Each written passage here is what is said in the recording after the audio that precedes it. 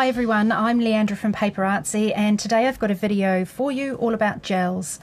Gels and mediums has been a topic on the PaperArtsy blog recently, and I really think it was worth a video because it is quite hard to get your head around all the different products out there, how they work, what you can do with them, and it's really hard when you're buying to know with an unopened tub what the actual product's going to look like on the inside.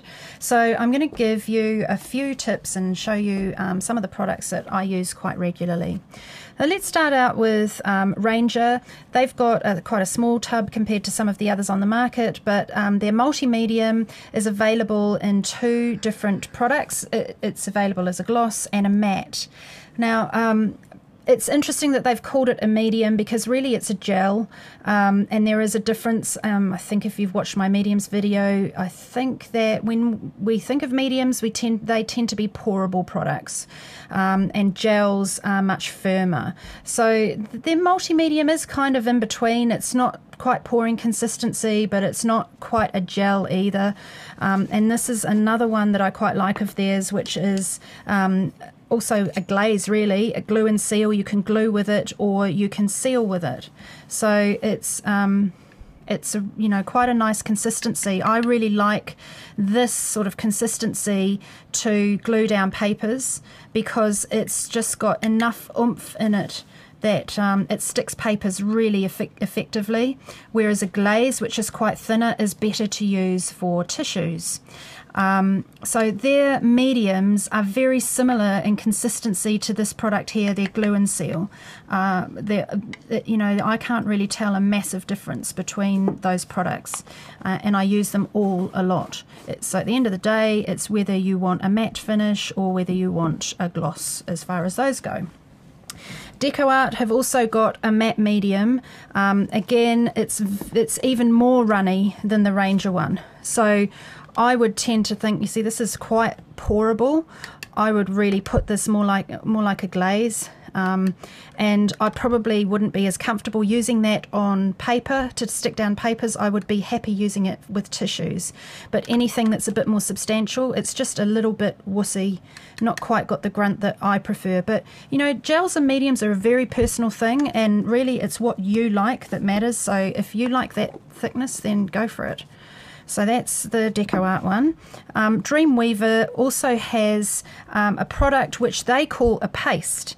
Now, in my book, pastes are opaque, and so you know, your grunge paste or your texture pastes, or they all tend to have moulding pastes. They all tend to have a level of opacity to them, which is why they tend to be called a paste.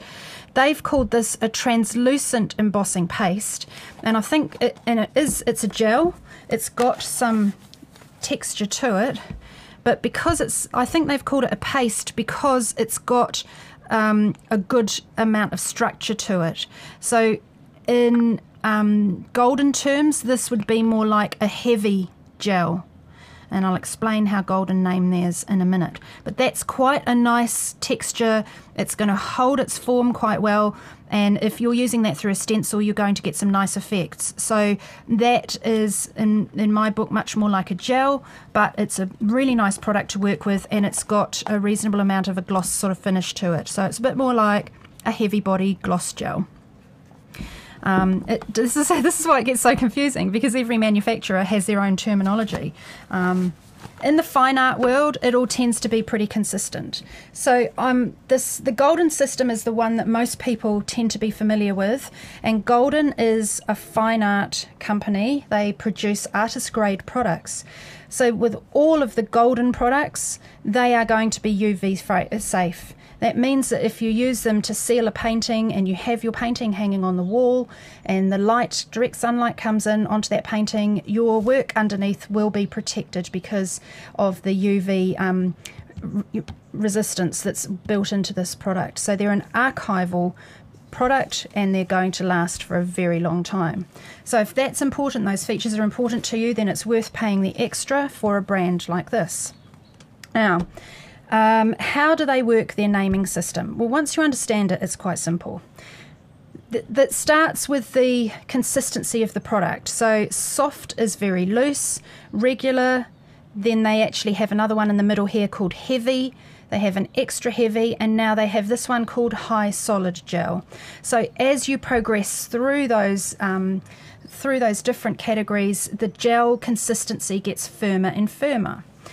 In addition to that, it's either a gloss or a matte finish. So when we refer to a matte gel, it's because it's a very dull finish. It's got a little bit of chalk in the product, which means it's not so shiny.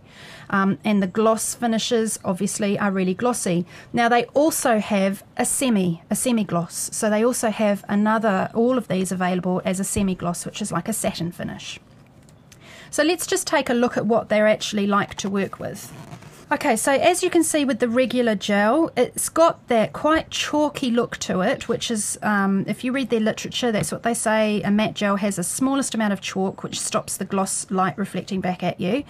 And all of these go on chalky and dry clear, but this will dry with a very dull effect. Now, it's still got quite a reasonable amount of structure to it for a soft gel. That's holding quite... a good amount of structure. So, it's way thicker than some of the other products that we've looked at. But it's a great one to work with. And let's just show you the gloss in comparison. So the gloss does tend to be a little bit runnier. The gloss gels are always just a little bit softer, a little bit smoother than the matte. So from one product to the other there is a slight difference, but you can see it's really almost sort of like not quite a pouring cream, but it's kind of like a thick cream consistency. So what do you do with this? Well, if you want to extend your paint, I'm just going to move these out of the way a bit here. If you want to extend your paint, you can easily mix it in with a gel. So let's just put a tiny dot of paint in with that. So this is an opaque Bora Bora, and you can quite easily mix that in with your gel and look at how quickly it extends the pigment. So where I only had one dot of paint, I've now got a whole palette full of paint to work with.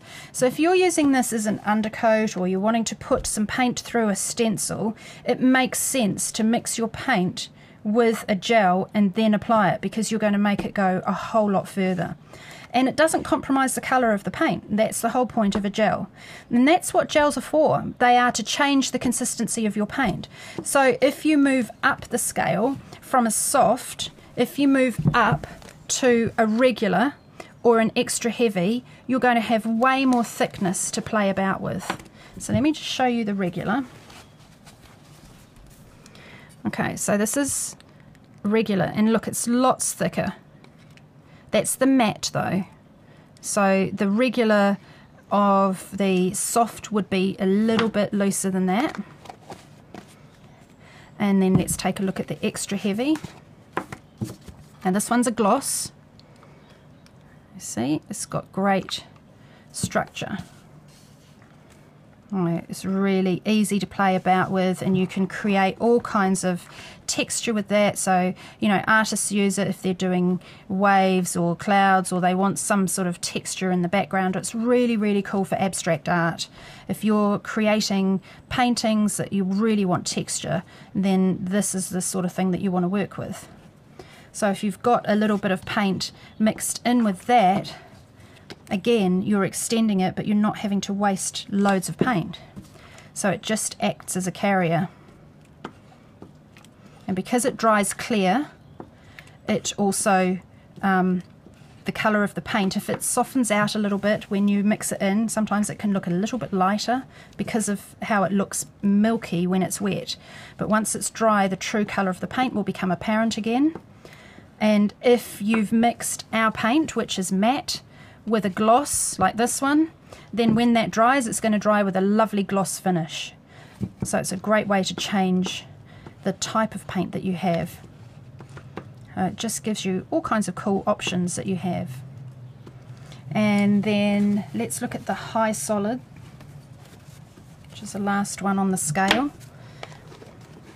I love gels. There's just so much you can do. I think from when I first started crafting, gels were the things that I just used to use more than anything. So this one's a high solid, and again it's a gloss, so it's just much thicker again, but they're really smooth. They're just like silk or butter. This one's like, they're kind of like a frosting, but this one's just the type, it's heading in towards the moulding paste type zone, because Golden also do pastes, and they have a light moulding paste and a heavy moulding paste, and this is heading into that zone. It's a little bit claggy, a little bit sticky, and you can just feel that it's got that cool texture. This would be just fantastic on a background in a journaling page, and it's going to be really cool through stencils too. And again, of course, you can tint it. Now you can also add other items to your gels, so you can add you know, glitter or mica flakes, or you can change the colour of them with all sorts of products. You don't just have to use paint. You can change the colour of them with pigments. You can use things like your brusho pigments and the powder pigments. They're fantastic for changing the colour of these as well. Now before we move on, I've got one last one here to show you. There's a whole new range of gels that have come from the Prima line, the Art Basics range, and they've also got a gloss gel, and it's just interesting to sort of have a look and see how some of these compare. This is their high, so they call it 3D gloss gel. It's a bit softer, so even though it's 3D, it's not quite as structured as these Golden ones here, but still you're going to get a nice effect through a stencil with that product, and you can see that it's going to have a gloss finish, because you can just tell when you look at it in the tub compared to the matte ones, which do have that much duller look to them. So that's the Prima one, and they're the same size tub, and over here in England they're pretty much the same price as a Golden, because we've got all the import duties and what have you that go on top of it. So possibly in America, I don't know if the two are quite different in their pricing. So also I did say to you about inclusions, and you can put really cool things into your gels, but you can also buy them ready done for you. And I've got two examples here from Golden, a clear granular gel and a glass bead gel. So they're both slightly different. The clear granular gel is quite chunky. The beads in this are quite large. So they're really quite big beads in that, and this is fantastic if you're doing an effect and you want to spray over the top of it. So for example here I've used the clear granular gel, and that's got a Lindy Stamp Gang spray over the top, two colours actually, and when you put a spray on top it really sinks down into the texture. But obviously the beads dry clear. This is the same thing here, and it's got brushos spray on watercolor paper. It's got brushos just with a brush mixed with, I probably spritzed with water and then just applied the pigments around and about. So it's this nice texture, and it really highlights quite well. When you use a paint or a glaze would also look really cool over that. This one here is the Dreamweaver translucent embossing paste, and you can see I've applied it really thickly there, and when I pulled off the stencil I got this almost outline as the, you know, when you lift it off and it goes, well, that kind of happened, and I got that really cool little outline, and then that was the leftover. I just put it through again, but you can see that it's nice and glossy.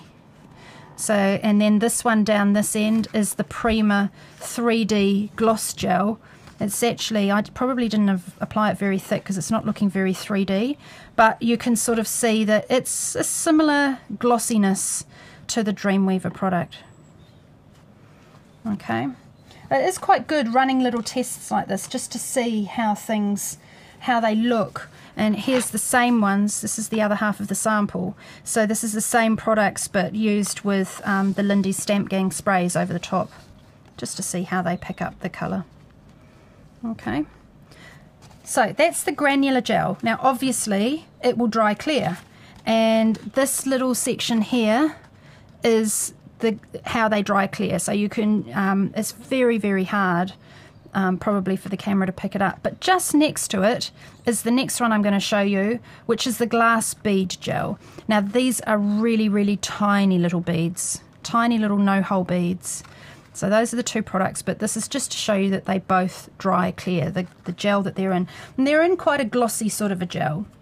And let me show you the glass bead stuff, just so you can see how different it is. So there they are in the tub. And the glass bead stuff, it's almost got a blue tinge to it, like the from the glass, I imagine. And if I just pull a little bit out onto the palette here,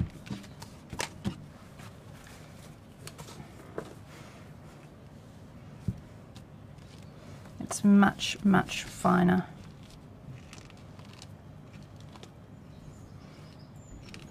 Okay, but they're really cool, and they're cool when you tint them. So to tint something like this, you could use a dye, you could use a bit of your pigment, your re-inkers, and you could use paints quite happily as well. So those are gels with inclusions, but they also have at Golden some really interesting gels with inclusions, and they're kind of the next price bracket up because they've got an expensive product in them.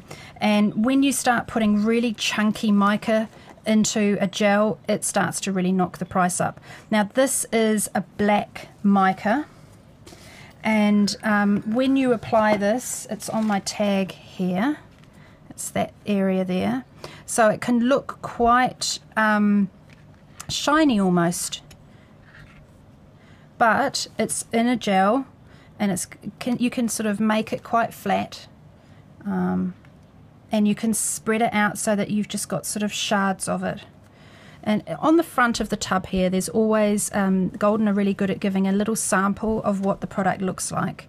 So if you're in a shop looking at these products, you actually do get a sense of what they're like. Now in the same vein as this, that's the black mica, they've also got gold mica. And so these are gorgeous because they're really cool flakes, like proper chunky sort of flakes that they've got in there. So they've got these in two sizes, the small and the large. And this is how they look on the tag here.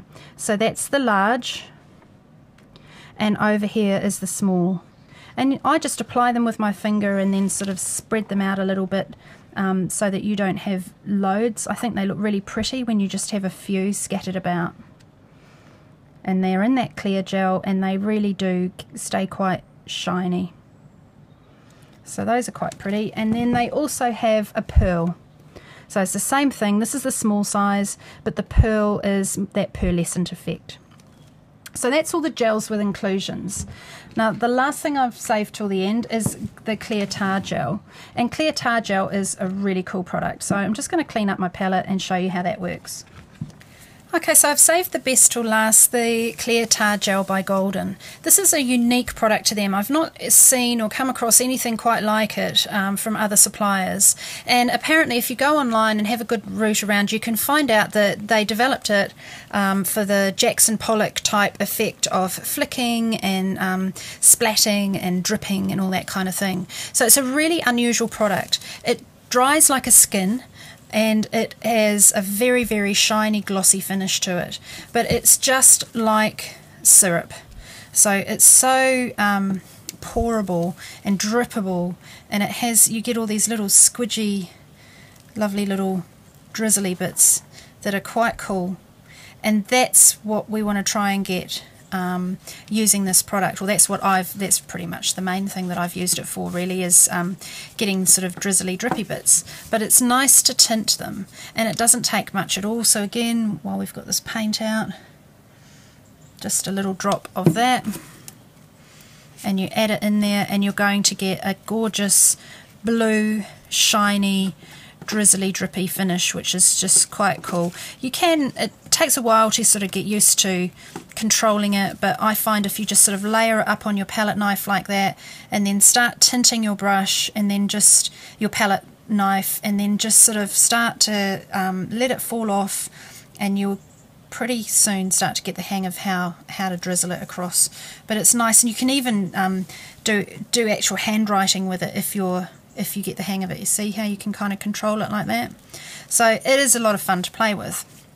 Now, one of the other things is really nice to mix in with it is Golden's Own paints, and I've got 3 or 4 of these in the online shop, and they're hugely metallic, and it's because they're so fine. And I've got bronze, silver, copper, and a lovely black one called micaceous iron oxide, and these are really great fun to work with as well because they're just so shiny. And look at that. And so of course you're extending the use of your paint again. I mean, the pigmentation and the metallic nature of that is stunning, and that will dry the same way with that gorgeous gold finish, and so you can then, you know, create your lovely little drippy bits with that. So that is quite a cool product. I've seen online, and I've put it in a blog post on the PaperArtsy blog recently, where somebody's used this and then actually applied gold leaf to it afterwards, because it does have an inherent sort of sticky nature to it, so you can quite happily let it dry up and then stick gold leaf to it and get gorgeous variegated effects using gold leaf as well. But one of the other things I've experimented with, and it's still an experiment because I haven't quite finished it, is making a skin using an embossing folder. So this one here, I've just started pulling this up, and it's very, very delicate, and I think what I need to do is apply another layer. If I was careful, I could probably pull that off, but I think what I need to do is apply another layer of the clear tar gel to this, as it's just straight onto an embossing folder, and then it will just have a little bit more structure so that I can actually pull it off quite easily. I'm going to put a bit of blue on there too, because I think it will look quite good with the gold and the blue. And that will probably take sort of like overnight to dry, but I was just a bit stingy with it when I did this last night. But pretty cool. And don't forget, when you put it on, if you want the correct side showing when you pull it off, then make sure you put it on the right side of your embossing folder, otherwise you'll end up with the reverse. But that's going to be cool, and when that comes off, that's how it's going to look, how it's looking there now, because that is dry. And it will also be really cool to sort of just cut up or tear up, because it's very, very flexible. Now this one here, I did this one slightly thicker, and I've just started pulling that off, and I wanted you to see how a skin kind of looks. And you can use this product also for image transfers. So look at how shiny it still is. It maintains all that. Pretty cool, huh? So that's going to be fun. And if you want to stick that down onto something, then you just need to use regular gel, or you could use more of your clear tar as well, but you can get really great structure to it. And I quite like the contrast that I've got. I used a bit of cheesecake mixed into the clear tar gel as well, and I quite like the contrast you get from the gold to the matte colour. So that's going to be a lot of fun. Now I have seen skins made with the clear tar gel using images from like magazines, so you can also do it that way if you wish, and put this stuff on the back of your magazine, on the front of the magazine image, and then rub the paper off the back, and then you get this really cool flexible skin.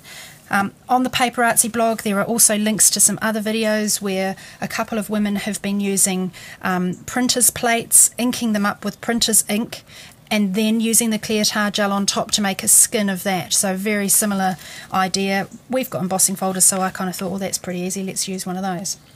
Now I just want to finish up by showing you some of all of these gel techniques on journaling background that I've been working on. So there's more information and more step-by-step outs of this on the blog, on the PaperArtsy blog for this, that goes with this gels video. But you can see I've got some of the clear tar gel drizzled. I've also used heavy body gel mixed with paint. So remember when we made this palette, and here we had the glossy gel mixed with the paint. So here I've just scraped that on with a palette knife, and it gives really cool contrast. The way I built up the bright layers in this was by using lots of glazes. So I made glazes using our paints, and I was always using a gloss glaze and just built up layer after layer of paint. And if you go back onto the PaperArtsy blog for this post, the link's at the bottom of the video, you'll see how this developed over time. Now there are heaps of textures in this background here. There are crackles in the background, clear crackle texture paste by Prima. We will do another video on pastes because it just fits in with this whole theme. And there's lots of gels, there's a bit of stenciling. I've got some gel going through a stencil here, and using the glazes. So I hope that inspires you to have a go at playing around and being a bit brave with gels. It's fantastic if you like abstract things because you don't have to sort of create anything very structured. You can be really random about it. And gels really are fun. You just have to jump in and have a go. You can't go wrong. So thanks for joining us here on the PaperArtsy YouTube channel. We look forward to seeing you again very soon.